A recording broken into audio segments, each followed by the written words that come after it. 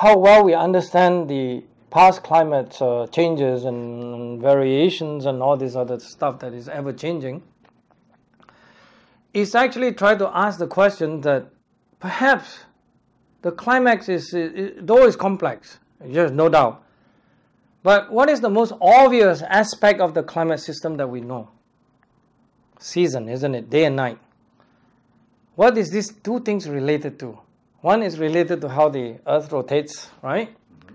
The second one is really related to the sun. Most of it is related to sunlight energy input to the system. So I've been studying the issues of how the sun affects the climate system for a very long time. I would say, well, you can more or less up to even 29 years now. It's a long time. I'm a slow learner, but then I want to be sure of what I'm learning, right? I don't want to spill something that is incorrect. So season is a very obvious thing. And how well we keep track of this season is we base on thermometer station basically, right? Or in the ocean, we try to measure something, especially when you have ships going around the world and they keep track of information. You know how warm the surface temperature is. And this day we need to know in depth how the temperature or chemistry or salt and property, how it changes, right? So we collected more and more information, try to understand how it works. But it's very clear that the whole system is dominated by season, really.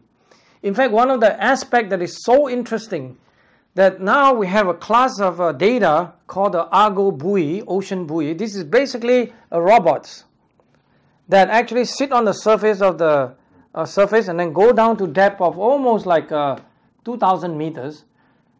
Just for clarification, the average depth of the world ocean is on the order of 3,800 meters, and we are only measuring first 2,000 meters. Go down for about a week and then come out and then relay the information. And we basically got close to about, I would say, 6,000-7,000 of this buoy around the world now. And they relay the information, so they're pretty accurate now. We have for the last 10-15 years, we have very good information. One of the most surprising things that this Argo buoy that is rarely talked about is that it's not only finding, let's say, something obvious like the season temperature changes of the surface, but one group from Japan published a paper long ago that no one noticed, that I noticed, that they actually found that down in 2,000 or 1,800 meters or so, within that region, you know, the nearest the end of the data. By the way, the reason why you cannot go deeper is because the pressure gets too strong, so they need to have a better equipment. That's part of the problem, right? The ocean can squeeze everything, so you got a lot of problem. And they found actually in the middle of the Pacific, it's not near any coastal region, but they found that the temperature there was doing this seasonal stuff. That is the deepest puzzle. Because it cannot be explained even by the sunlight. Sunlight doesn't penetrate the top 100 meters of the ocean. That actually, I kind of spoke quickly, so I reverse engineering. In the beginning, I was studying how the sun radiation, you know, with the sun and Earth orbit going around and then changing the seasonal sunlight, and then how the intrinsic changes of the sun itself, caused by the magnetism in the sun, is changing this output, the light output. So how they projected on the Earth's climate system. That was the beginning of just about everyone who wants to study this topic. But lately, I want to point out that this Argo data, it clearly shows you that all this direction that took me about 20 years, so my last 9 years is smarter than now, the 20 years, first 20 years, is to realize that that is not adequate. Just treating the class of problem like that is not adequate. You have to treat how the whole system is coupled together. So the explanation of the best explanation of the seasonal cycle in that Central Pacific is actually related to magnetic output from the bottom of the ocean. And I was able to co-locate the location of those seasonal, the strongest seasonal cycle, guess where it's located? It's near where the mid-ocean regions is, where it's documented. Information on the mid-ocean regions is very difficult to find. But we have now, beginning to have, simply because of interest in seismology, so that's another area. Remember, we're talking about climate system as a whole. You have to start even with solid earth physics, right? We have to know how the magma works, because we have to understand volcano. And then we have to understand not only the biology, mind you. So in that sense, I'm trying to say that the natural factor is overwhelmingly dominating the system. So my simple theory or empirical evidence to support how climate varies is basically the whole seasonal evolution of the system. So there's no, in my view, there is no, by the way, if you think of that aspect, ask yourself the question, when you throw in increase more or less CO2, how would it affect this thing? It's very hard to conceive of a way in which that it can change the season, because what the sun is doing, it dominates everything. The sun supplies 99% of all our net, 0.5 basically. The little point something is basically from radiogenic heat, from uranium and things like that. So in terms of energy of the whole budget of the whole system, there's just no way that this carbon dioxide would come into the energy budget and affect it somehow. No matter how you want to model it. The only way is to do it by cheating, obviously. You just treat everything else not changing and then change the carbon dioxide, change how you change the rate of the atmosphere cool itself. That's basically what the role of atmospheric carbon dioxide do to the system. It doesn't change the energy. It can only reduce the rate of cooling. So therefore, when you reduce the rate of cooling, you turn it around, of course it's warming, right? But how it can change the rate of cooling is completely controlled by how much energy you coming and not going by the sun. That's why this is why no wonder that it is almost like a truism, a very strong truism, although as a scientist you don't want to have any belief that the sun has to have some role. It's basically a scientist's role to try to figure out. This whole thing has been in a long time. I mean, the ideas of season come from the word climate. The word climate comes from the Greek word klima. It's actually related to sun angle of the sun, especially in the mid-90s, mid-80s. That every time you try to model the whole atmosphere and never mind the ocean, just the atmospheric problem, that I say that the atmosphere in terms of layer, you have a region called troposphere, that's 10 kilometers or so. And then you have, let's say, 10 to 50, which is the stratosphere. You never understand why is it. Actually, you cannot know, but you have this general problem that hasn't been solved from day zero. The first day this computer come out, this computer climate model come out, is that you measure the temperature in the stratosphere.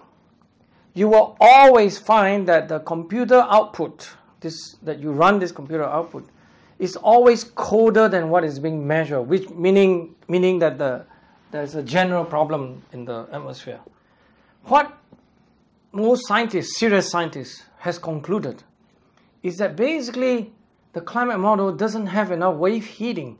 You can imagine the wind come, they hit on some topography, some mountainside. You generate some specific wave. Those wave is not adequately modeled. That's another problem. This is why they have this general problem that has to be fixed before you even begin talking about anything, right? This is why, in fact, if to put it in context, most people say that, okay, you put CO2 in the atmosphere, you warm the temperature in the troposphere by a few degrees, right? Celsius. And you ask yourself, what is all this general coolness problem? How much of a difference? They are of the order of 20 degrees, at least. So we're talking about something that really a big one that we have to really deal with this first. It just simply must not be allowed. But the problem is that all these clever computer climate models and all these IPCC's activists just sweep this under the floor. They say we know the problem. I remember vividly as a postdoctoral fellow giving one of these prestigious invited speech in Tenerife in Spain, where I scheduled to be a speaker, and I talk about this general coolness problem in climate model just to allude the whole community in solar physics, including some earth sciences people, because that meeting was all about that. And back then he was the IPCC chairman, Sir John Houghton, raised his hand and complained to the whole audience as if that he's right. Why are you talking about this problem? We knew this problem for a long time.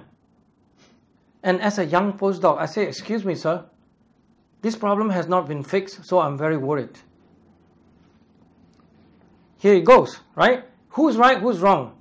Why would a IPCC chairman would say that this problem is not solved, it's okay, we know about it.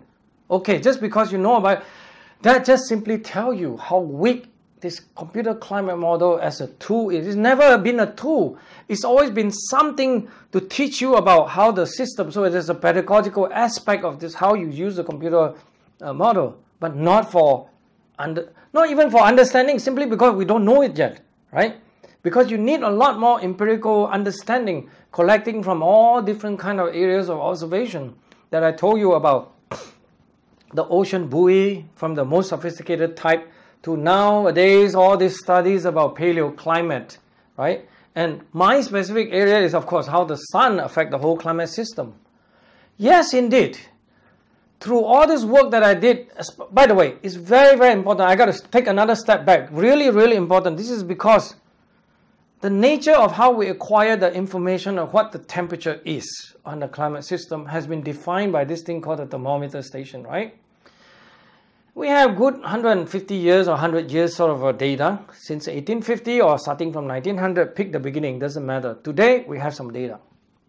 And then you ask yourself, how good is this data to allow you to study the climate? You know, temperature, after all, is part of the climate, right? Remember, climate is more complicated than temperature, there's no doubt about it. But with these two great colleagues from Ireland, by the name of Ronan and Michael Connolly, we've been systematically, and of course, many contributions from important colleagues like Professor Peter O'Neill and some of our Chinese colleagues in China.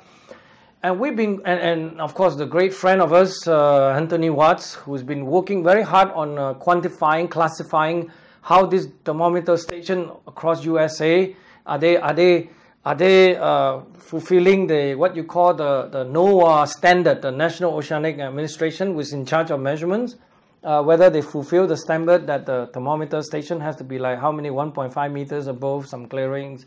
That's on, so on and so forth, the quality of the data, so that we can try to pull out something called the climate part of the temperature data, because most of the time the thermometer is not measuring climate because it's affected by all the changes in the local environment, like pavement on the site. For example, the famous one is basically putting a thermometer station in one of the areas somewhere in California near the fire station, and then put near the exhaust pipe of the engine and whatever.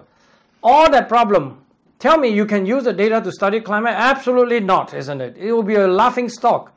And these are the climate, this is why the problem of what we have today is that most scientists did not want to challenge those things.